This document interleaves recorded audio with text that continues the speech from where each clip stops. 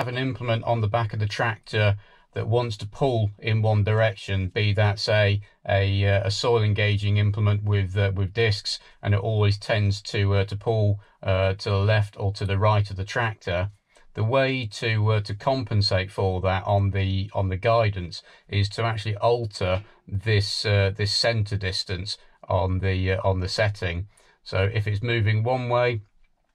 I can drop down on the figure. So if I say call that 2 meters,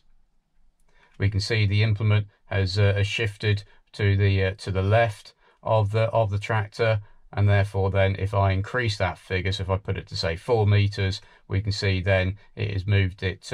in the opposite direction out to the right hand side of the tractor there, yet my working width is still kept at 6 meters.